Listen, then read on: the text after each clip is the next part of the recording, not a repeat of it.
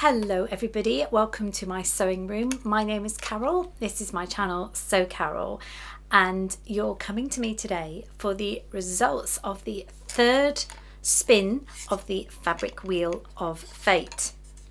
Now I'm going to quickly backtrack in case you've never visited my channel before and don't know what on earth I'm going on about.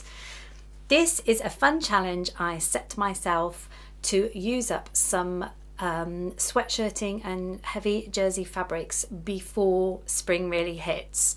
So these are fabrics that I've had in my wardrobe for quite a while and I need to get them sewn up. So my father kindly made me this lovely spinner here, and it has been fantastic in helping me choose which fabrics to sew up next, because I spend a lot of time looking through the fabrics and patterns, and yeah, let's just let the wheel decide what I'm going to do. The spinner landed on, this is not grey, it was a kind of a bluey sweatshirting, heavy sweatshirting fabric. This kind of colour, kind of a sea green colour. It's very heavy. I think I had about 3 meters of it. I got it in a knit subscription box. So what did I make? As you can see, there are 2 smiley faces. So actually I made 2 items out of it, and both of those items I am so pleased with. You would not believe how happy I am.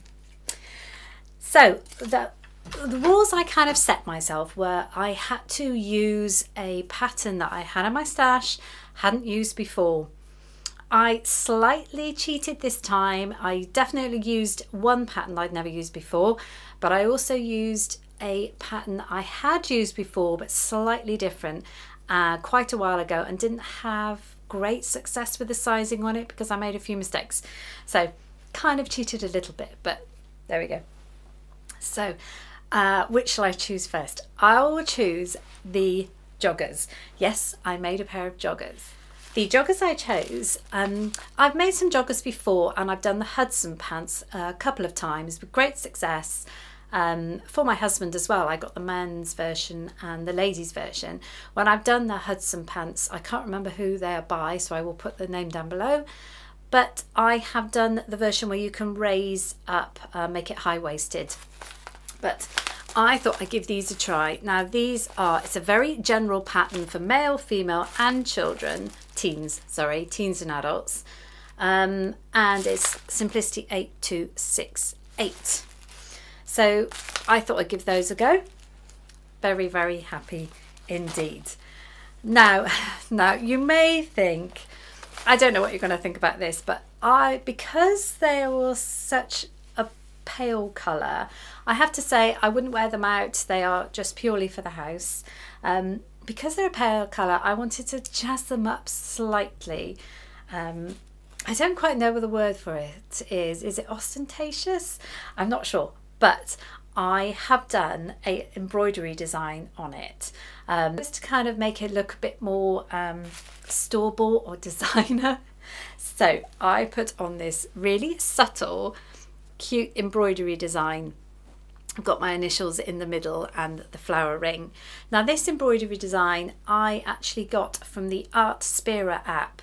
It's a Brother, so I've got a Brother embroidery machine, and there's an app that you can get, and you can design things on there and just whiz by magic, by Wi-Fi, straight to the machine, and Bob's your uncle, you have it. So I actually did this, a simple flower design, and I managed to insert my initials in the middle. So I don't know what you think, but I did it just on the side, very subtly. Super pattern, got 2 lovely pockets. I did get the nearest colour I could get, ribbing this time, for the cuffs and the ankle cuffs and the waistband. They are very, very cosy indeed. Say nice pockets. I recently I realised that I make a lot of the smaller sizes of things, and you only ever have, on any pattern I've come across, 1 size of pocket. So I recently had trouble with a sweatshirt I made where the size of the pocket on me, because it was a men's and female pattern, was enormous. So I thought, oh no, I'm going to be clever. I'm going to reduce the size of the pocket down for these. Now that sounds a great idea if I was concentrating on what I was doing. So I did. I reduced down. This was the size of the pocket. So I took off a good inch all the way round. But what I forgot was this is the type of pocket that actually sits into the waistband. So what happened is when I took the inch off the top, it meant that the top of the pocket couldn't be enclosed with a waistband. So what I had to do was bring down the front of the joggers just a little bit, and I've actually got away with it. So it just enclosed that top bit of the pocket. Silly me, didn't think about that at all. But yeah, it would have been an inch deeper, and these pockets are far big enough for me. So that was item number one. Really pleased, super simple pattern. I'm glad I've made it up now because I've got an alternative to the Hudson pants that I was using, and it's got adult sizes in here, child's, excellent. Super simple, but just don't do what I did with the pocket. Now, obviously I'm going to put photos up. Now, I made a second thing because I had so much fabric left over. So this is where I cheated slightly, and I used a Burda magazine I had. This was September 2020. Now, if you've never come across Burda magazines before, I certainly can't buy them locally, and I went through a stage of buying them online. So they are similar. There's another couple of magazines very similar to this. So you have the Burda patterns, you have the obviously the selections in there, and then you get this huge mass jigsaw of a kind of patterns. All the patterns are on one sheet of paper, or sometimes two, and you have to find the pattern number and trace it off. It is a bit of an effort, I have to say, but you do get a lot of patterns included in a magazine. So I went through a stage of getting this. I don't anymore, but in this happened to be a zip-up, not hoodie, zip-up jacket that I had made before. Now, when I first met, I've made two versions. I did it, I think, maybe well over a year ago. The first version I did, I traced around, and I didn't realise, and I should know this because I do letter low, that I didn't realise that I had to add a seam allowance. So the one I made up was really tight. The second one, I thought I'd go a size bigger, and it ended up being too big for me, and I had to give it away. So this time round, I made the smaller size and did add a small seam allowance of 10 centimetres, and it has worked out perfectly. Now, the good thing about this, you can get a Burda easy as well, but the good thing about this one that I actually chose is they had extra instructions for it, and also every few patterns in the magazine, they actually highlight, first time you've ever done it, they actually highlight it in kind of this red shading. So that wasn't me that's done that, that is so you can clearly identify it and to kind of get the hang of what you're doing. So let me find it for you. So this is the jacket I chose. Now, you can actually buy this Burda pattern if you're interested in it, and I will find out the number and I'll put it below. But yeah, it's a zip-up jacket. This particular version didn't have the pockets on the front. Further on in the magazine, they did a hooded version with the pockets. So what I did is actually added the pockets onto this one. So because it's kind of one of their sort of get to know the magazine designs, they've got better instructions on it than normal. And we all know Burda instructions can be a bit funny. So normally you would just have, this was the hooded version, you kind of have the instructions there, no pictures, all written instructions basically. So you have to know what you're doing. And if you're quite like me, you like visual instructions, then you can be in trouble with this. But as I say, this version I chose actually had that little bit extra in to help me. So I managed to do it. I am so pleased with this, you would not believe. It is something I have needed in my wardrobe for quite a while. So here it is, and I am so excited about this. as you can see, I added the pockets. It's got a separating zip all the way down the front. Yes, I had done that before because I'd done the jacket before, but I actually couldn't remember doing it before. I couldn't get sort of similar colours, so it's slightly grey. I did reduce the height of the neck slightly, and in the pattern it wanted it to be a little bit higher with a drawstring, and I didn't want that. I was never going to tie the drawstring, so I left that out and made it a bit shorter. I have a short neck anyway. Knitted cuffs, knitted waistband. They have you cut the waistband to exactly the same size as the back, so it's not elasticating at all. Now I started off with that, didn't like it, so I took in a good 2 inches just so it pulls in the back rather than just drop flat down. Now I'm never going to wear the jacket and the joggers together, certainly not outside, maybe inside, but certainly not outside. But I thought what would look really cool is if I put the same embroidery design on the sleeve. So I did. I asked my husband where he thought I should put it, and he said he kind of likes it when there's a design there. So that's what I did. So I did the same embroidery design on the sleeve.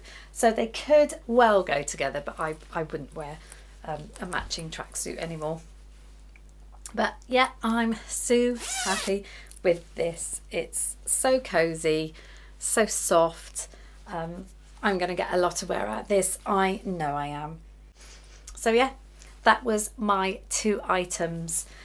As I said, I'm modelling them together and I'm modelling them separate because I wouldn't wear them together, I don't think.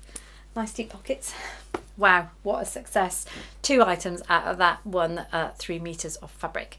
So that means I have now 3 fabrics left behind me. This beautiful butterfly one, this gorgeous coloured blue one, which I got from Echo Bee in Ireland, and this was some interlock jersey that Adam from Adam Sews very kindly sent me. So I got 3 pieces left,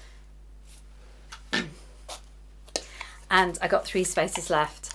Now the spinner seemed to be spinning it in order. So what I'm going to do, I've been a bit lazy in the fact that I haven't taken these off. So I'm going to spin it, and I'm going to spin it until it lands on one of the ones that are marked. So adding a bit more drama into it. So I don't know how many times I'm going to have to respin till it lands on one of these 3. But there we go. So should we do it and see what my next fabric is going to be? As I said, I don't know how many times I'm going to have to spin this. So you are going to have to bear with me. But let's see. So this will be for the 4th set of fabric.